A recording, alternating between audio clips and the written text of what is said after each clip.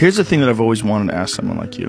What do you think was happening before the Big Bang? It's a deep question. There's sort of two ways that I like to think about that question. It could be that the Big Bang was an interesting event, but not the first event in the totality of reality.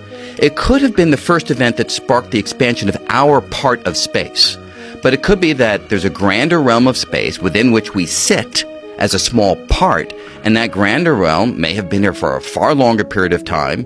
It may have experienced its own Big Bang. However, another answer is that the very question may not make as much sense as the words seem to suggest. We know what it means to talk about the moment before the Big Bang because we know how to talk about the moment before your birth or the moment before the Civil War. We fully understand the meaning of that kind of sentence. But it could be that when it comes to the Big Bang, the sentence actually doesn't mean anything. It could be that the Big Bang was the place where time itself started.